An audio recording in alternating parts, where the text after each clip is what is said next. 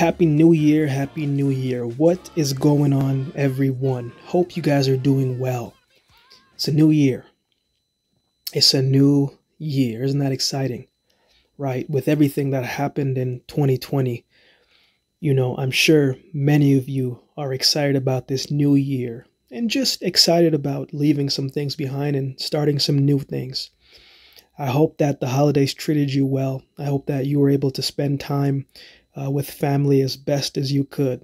Even though we probably weren't able to spend with family physically, technology sure has came a long way, hasn't it? What's been going on my end? Well, nothing too crazy. I've taken some time to step back, taken some time to reflect a little bit and just to think about how the year went from my point of view, from a business point of view, and just all of the things that we don't usually get the time to do or to reflect on when we're in the grindstone of trying to get ahead and the everyday hustle, you could speak. But I had time to sit down and plan out some things, and I'm looking forward to what this year is going to bring and what it has already brought us, right? I think that right there, we need to make sure that we never forget what the years and what the days and what the weeks and what the months that are already here, right? And we can never take anything for granted. And as long as we come in and start with a place of gratitude, then I truly believe that good things are on the horizon and good things are coming our way. Before we start this week's podcast and getting into the message that I wanted to get into, I just want to say thank you to everyone who listened to the podcast last year, for sharing the podcast, for taking a screenshot and tagging us on social media on the podcast, for leaving a review on the podcast, just for tuning in with us. I appreciate it. My team appreciates it, and it means a lot to us, right? I'm very cognizant of the fact that people don't have to listen to you. People don't have to listen, but I'm appreciative of the ones that do. And I hope that you can continue to share this, to continue to listen to it, and to continue to hopefully take something from it that you can apply in your everyday lives. If you've been following along to date and you know what season 1 brought, well, season 2 is going to be an amplified version of season 1. We're going to have some great guests, some great conversations, and I'm looking forward to season 2 and what it's going to share and what it's going to offer. So let's get into what I wanted to discuss this week. First episode, right? It's a new year. And what happens in a new year? Right? Usually we have New Year's resolutions. You always hear new year, new me, or I'm going to hit the gym more. I'm going to cut out certain foods. I'm going to do something different. And I really love that mindset. Like I really like when people are doing something different and working on areas that they know that they need to, or maybe that they've put off, right? There's nothing wrong with that. I love hearing that. The enthusiasm and the optimism of starting fresh, right? I think that's very exciting. But I want to say that throughout my athletic career, throughout my speaking career, right? As we know, it's a process to everything. There is no such thing as overnight success, right? There is no such thing as things coming together all in one day. That it doesn't work like that. There is a process that it takes in order to create a foundation, in order for things to grow, in order for things to become a habit. There's a process and certain system that is in place to get the result that you want. And people always tell you, right? Pursue the dream, pursue the goal, do all those things, right? But they never tell you what's on the other side. As you start your New Year's resolution, right? And you are excited, you are optimistic, you are telling your friends, you're telling your parents, you're telling all your peoples, wow, this is going to be the year for me. This is going to be great.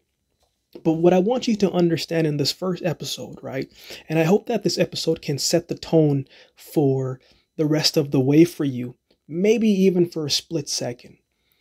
The process is not always fun. I want to say it again, right? The process of anything isn't always fun. It's just not, right? When I used to run track and field, I love the competition, right? I love the competitive nature of it. I love the competitive nature of sport. I love the trash talking. I love the stare downs. Like all that stuff, man, any time of the day, I would do that. But I didn't like being sore all the time. I didn't like running 150s, 200. I didn't like doing any of that.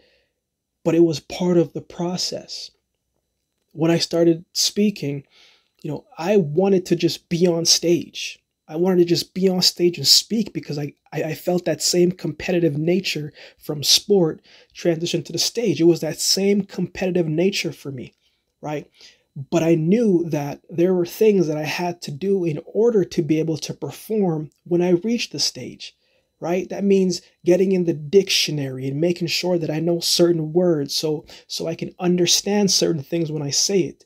Making sure that when I was delivering a message that everything was one big transition and everything flowed. There were certain things that I had to do. I had to practice consistently to make sure that I got it right. And I think sometimes we are so focused on the fun of it, and when it doesn't feel fun anymore, we stop committing to it. And if we're only committing to doing something when it's fun, that means that we're only committing to doing something when it's convenient, right? And when you commit to anything that's convenient, it always has an expiration date. You're going to take yourself out of it. And I think that's why most people, when they start something new, they stop after a month or 2 months or 3 months because maybe they're not getting the results right away. And because they're not getting the results as quickly as it probably came in the beginning, that it's not fun anymore and they stop doing it. And so that's why it's important to always know and to remind ourselves that there are going to be moments when it's not fun. And that's okay, but we still got to do it. There are going to be moments where it seems very tedious, but that's okay, but we still got to do it. And there are going to be moments where you don't feel like doing it, and that's okay. That's normal, but you still got to do it because it's those same times that your mind tries to take you out of it. It's those moments that you have to find the strength to continue doing it because those are the days that you'll grow. Those are the days that you develop a more resilient version of yourself. Those are the days that you actually develop the true meaning of what discipline is. Discipline is doing something even when you don't feel like doing it, but doing it as if you love it, as if you love doing it, right? And those are the moments that you develop those habits and develop those traits, right? It's the complete process, right? And the complete process always has its highs, it has its downs, it has its ups, it has its lows, it has its mountains, it has its valleys. It is always up and down because that is the complete process. It's a process to anything. And like anything, there is an emotional attachment to each stage of the process. And we all come down off our high sometimes. And I think that's very normal, right? As you start this new year and you are doing something new, I don't know what it is that you have committed to.